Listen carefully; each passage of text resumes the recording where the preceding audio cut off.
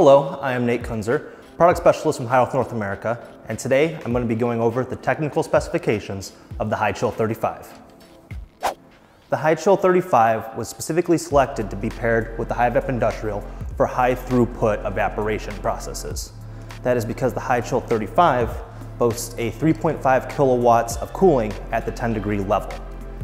That allows us to go down to about 5 degrees, which is more than enough temperature difference between your evaporation vapor and the cooling temperature in order to recondense those vapors.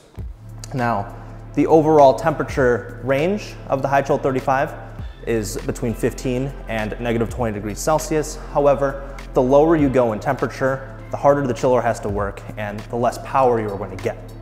That is why we recommend a 5-degree chilling point for most solvents that you are evaporating in this system. The fill volume of the Hei-CHILL 35 is between 10 and 11 liters.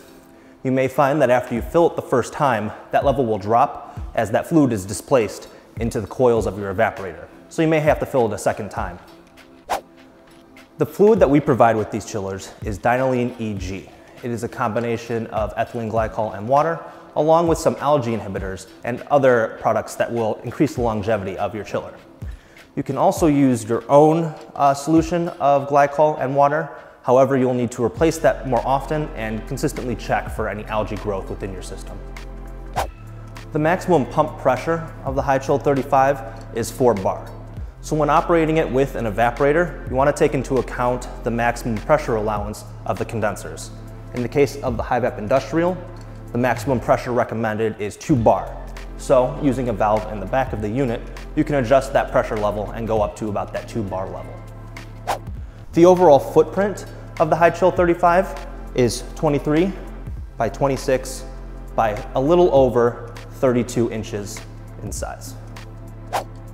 The electrical requirements for the Hei-CHILL 35 is a 208 volt single phase outlet. We strongly recommend that you put that on a dedicated 20 amp breaker. Thank you for watching this video on the technical specifications of the Hei-CHILL 35. Again, I am Nate Kunzer, product specialist from Heidolph North America. And if you have any additional questions on the chiller or the electrical specifications, please feel free to reach out to us. Thank you.